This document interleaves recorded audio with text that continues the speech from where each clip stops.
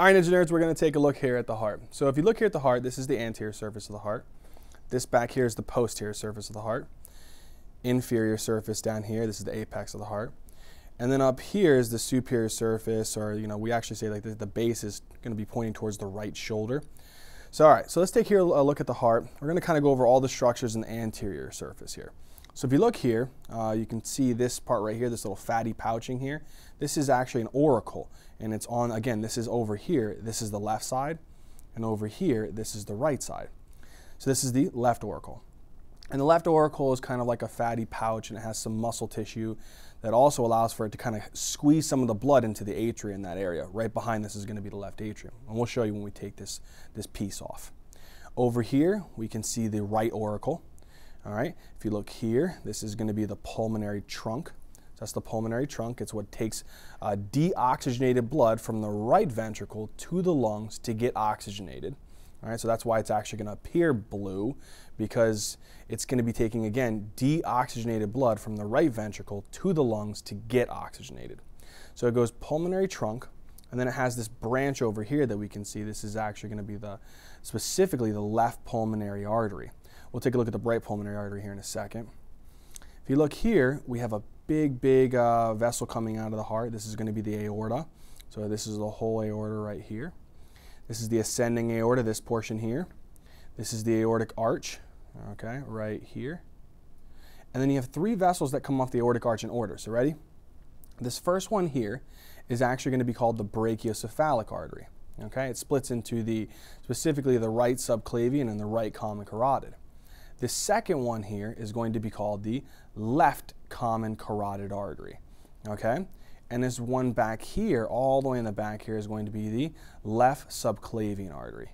All right, and then again, the aortic arch will go down into the descending, or we actually say first thoracic and then abdominal, but we'll see that in other models. All right, now let's go ahead and turn this a little bit. All right, guys, so now I turned it here to the right side. This is the right side of the heart, so this is the right atrium right here. If you look here, we got a nice big vessel right here that dumps into the right atrium. It's a big systemic vein. This one right here is called the superior vena cava. So that's the superior vena cava. This vein right here and this vein right here, they actually merge together. One comes from the right side, one comes from the left side. So this is the right brachiocephalic, this one right here. This one over here is the left brachiocephalic vein. Okay, so we got left brachiocephalic vein, right brachiocephalic vein come together and make the superior vena cava, which dumps into the right atrium there. You can see this little vein that's kind of like nubbing off the back here. It's actually going to be feeding into the superior vena cava. This is called the azygos vein. We'll take a better look at it when I keep turning it around so we can look at the posterior portion of the heart and some of those vessels. So let me keep turning it around a little bit more. All right, guys, so if you see here, we can still see a piece of that aorta. Again, that's going to be the descending aorta. It's going to go down to the thoracic aorta down here. Then you can actually see nice view here of the pulmonary arteries. This one is the right pulmonary artery over here, and this one over here is the left pulmonary artery. So again, those are deoxygenated vessels. Remember that they're taking blood to the lungs to pick up oxygen. That's why they appear to be blue. So most people will be like, oh, these are the pulmonary veins. No, they are the pulmonary arteries. Arteries, by definition, take blood away from the heart. Veins take blood back to the heart. And then the veins that come back from the lungs are going to be oxygenated. That's why these ones are the pulmonary veins, and they're red. So don't get that confused. Again, these ones over here are the pulmonary veins. This would be the left pulmonary veins. Left pulmonary artery, this one right there, right? Left pulmonary artery. Over here is the right pulmonary artery, and down here are going to be the right pulmonary veins.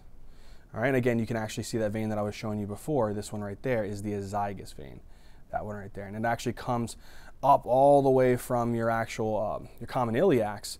It can bring blood all the way up and bypass the inferior vena cava. We'll talk about that with its relationship to pregnancy in one of the other models. Again, azygos vein there. And again, we're taking a look at the posterior portion of the heart. Now what we're going to do is we're going to flip it back over and we're going to take a look at some of the vessels of the coronary circuit. All right, guys, so now we're here again, back on the anterior aspect of the heart again. What we're going to take a look at is the coronary circuit. Now, the coronary circuit, I'm going to show you that after when I take this piece off. You're going to be able to see two arteries coming off of the aorta. And they're the first ones to come off of the ascending aorta, actually. It's the right coronary artery and the left coronary artery. We have a video in physiology where you can actually see the circuit in more detail also, but this is we're going to go over the anatomy here. So if we look, you can see this artery right here. It's going to be coming all the way down here. And this one is actually going to be the anterior interventricular artery right there. Anterior interventricular artery, but they also can call it the left anterior descending artery. Okay, this is one of the most common areas. About 40% of the myocardial infarctions actually occur within this artery. Well, due to the blockage of this artery, okay, because it supplies a good chunk of muscle, supplies the anterior walls of the ventricles, right, of the left and the right, and it supplies the actual anterior wall of the interventricular septum. Another branch, so again, this is actually going to be, this artery right here comes off of a specific coronary artery, and that is the left coronary artery. So remember, left coronary artery gives way to two arteries. This one right here, anterior interventricular, again, or we can also call it left anterior descending. And the other one is going to come off of the side over here, and that's going to be this one right here, number 11. That's going to be called the circumflex artery. So the circumflex artery actually kind of wraps right around this auricle, can supply a little bit of the atrial muscular wall, and it can supply some of the lateral walls of this left ventricle over here. Okay? Not too common of an area for the myocardial infarctions or blocks, clots to form in that one. All right? Now what we're going to do is we're going to turn it back over here, because now I want to cover the veins in this area. So if we come back over here, what happens is the anterior interventricular artery, or the left anterior descending, takes blood to the myocardium, drops off the oxygen. After it drops off the oxygen, it picks up the CO2, and it's going to have to come back through a vein. Well, the vein that it comes back through is this one running right next to it.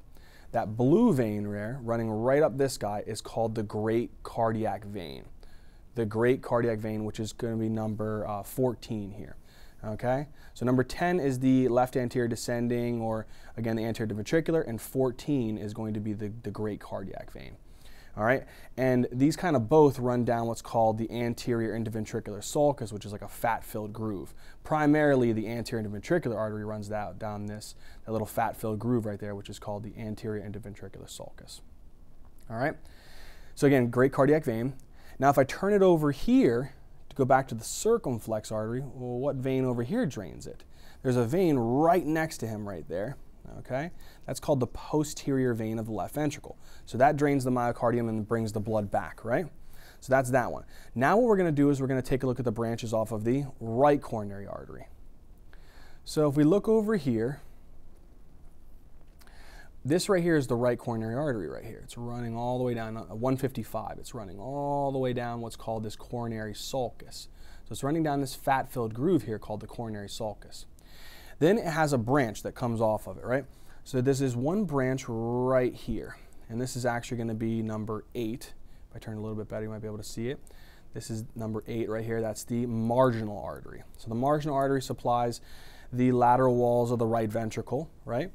And then if you look here, it goes in, delivers oxygen to the myocardium. After it delivers the oxygen to the myocardium, picks up the CO2, and it's going to have to come back through a vein. Well, what vein does it come back through? It comes back through this vein, number 12, and that's going to be called the small cardiac vein. Okay? These ones, they don't talk too much about it, but this one's called just called the anterior cardiac veins.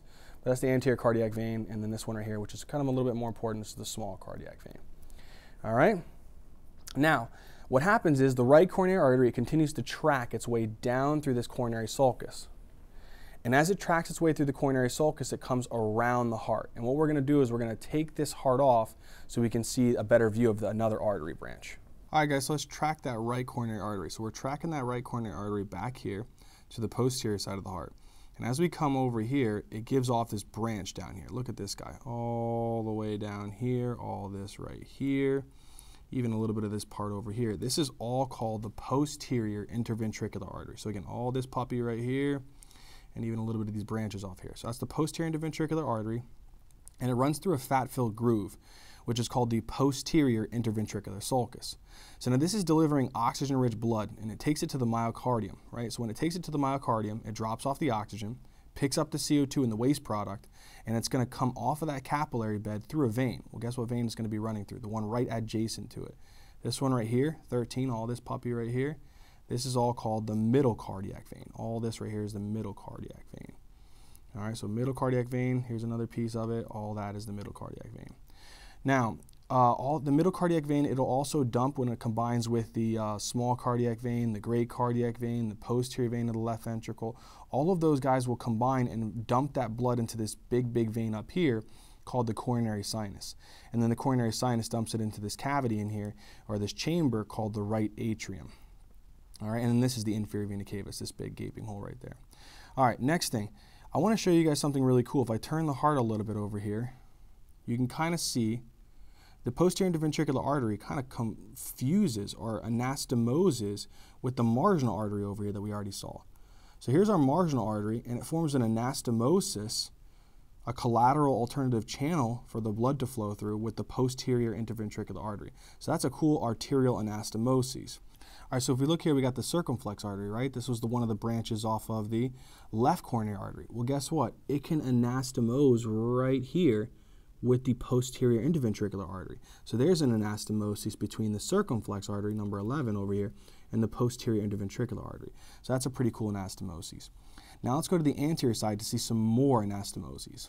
So if I look over here, this artery coming off the another branch of the left coronary artery is the anterior interventricular artery, and it actually comes off, and look, there's another anastomosis with the circumflex artery. So this is an anastomosis between the anterior interventricular artery and the circumflex artery, all right? But then if we turn it over just a little bit more, again, we have the marginal artery over here. And the marginal artery, look, it anastomoses here with the anterior interventricular artery. So we have all different types of anastomoses here. And it's just really important to know that arterial anastomoses provide alternative or collateral routes for the blood to flow in case there might be some type of thrombus or embolus or clot of some form. It just ensures that enough oxygen will get to the tissue. All right, guys, so now what I'm going to do is I'm going to take this part off here so we can kind of look inside of the heart. All right, so let's take a deeper look inside of the heart. So if you look here, we have the two top chambers. This chamber right here is going to be called the right atrium. This chamber right here is going to be called the left atrium, right? So together we call them atria, right? Then if you look here, we have a valve, a nice little valve right here that separates the right atrium from the right ventricle. This valve right here is called the tricuspid valve, okay? And if you see these little cords coming down from that valve, the leaflets, this is going to be called the chordae tendineae, the little collagen cords, all right? And they're going to be anchored down by these muscles right here. They're anchored down by these muscles, which are called the papillary muscles. You can see that one right there, 154, and you can see the other one over here really we which is anchoring down that chordae tendineae nice. All right, let's turn it over a little bit more so we can see a couple other structures inside the right atrium. All right, so now that we got a better view here, let's take a look. You can actually kind of see a little bit of scar tissue. If you remember from the fetal circulation video, there was a hole here, and that hole was called the foraminal valley, right? And that's what allowed for blood to get shunted from the right atrium onto the left atrium to bypass the pulmonary circuit. Well, after the fetus is born, this turns into a scar tissue right here, and it's now called the fossa ovalis. Again, it's called the fossa ovalis, and it's just this scar tissue right there, okay? And then if you look here, that number 26, that little black hole right there, that's the opening of the coronary sinus. So if you remember the coronary sinus, the one who collected the blood from the middle cardiac vein, great cardiac vein, small cardiac vein, posterior vein of the left ventricle, and the anterior cardiac veins, that's the part that it's emptying into the right atrium. All right, and again, we already said tricuspid valve here.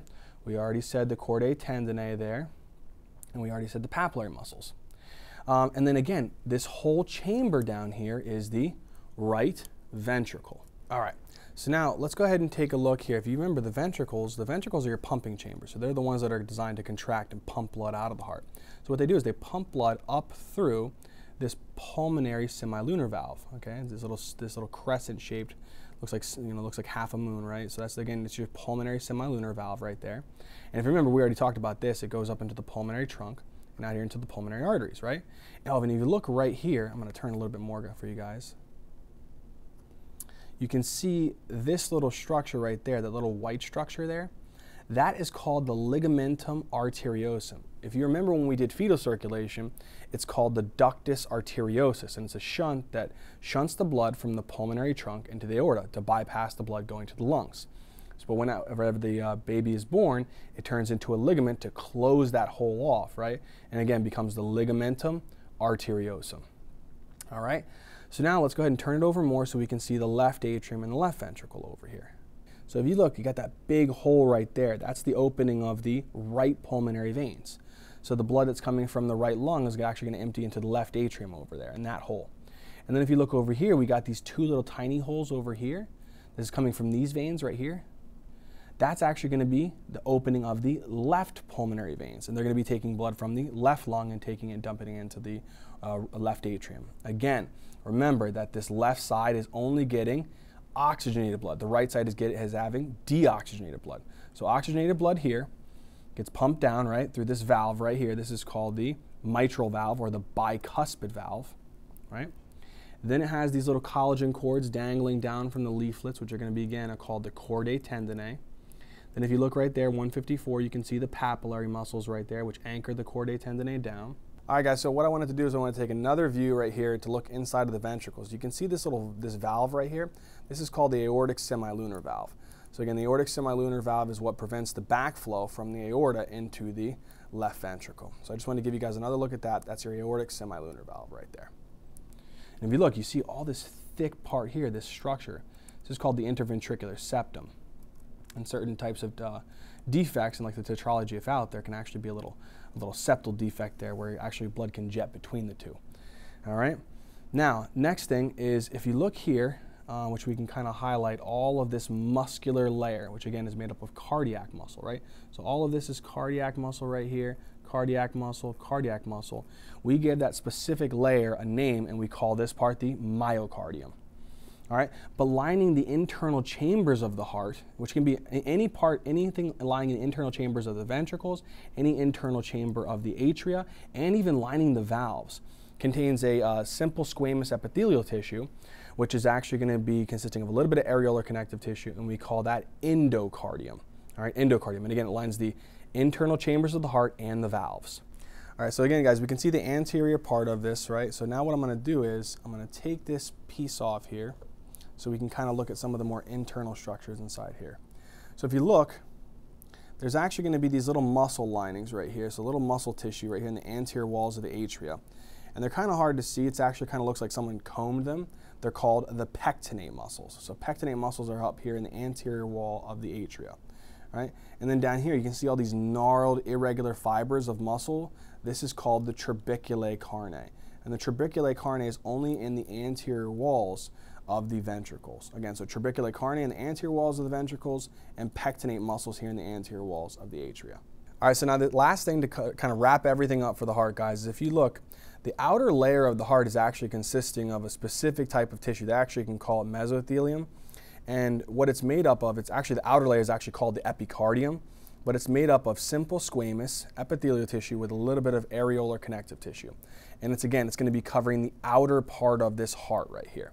All right, so if you remember in our videos on structures and layers of the heart, we go into more detail on that. But again, just showing the anatomy here, this outer layer of the heart is going to be consisting of epicardium, which is made up of simple squamous epithelial tissue, a little bit of areolar connective tissue, and again, you can call that mesothelium. All right, that pretty much takes care of everything for the heart. See you, Ninja Nerds.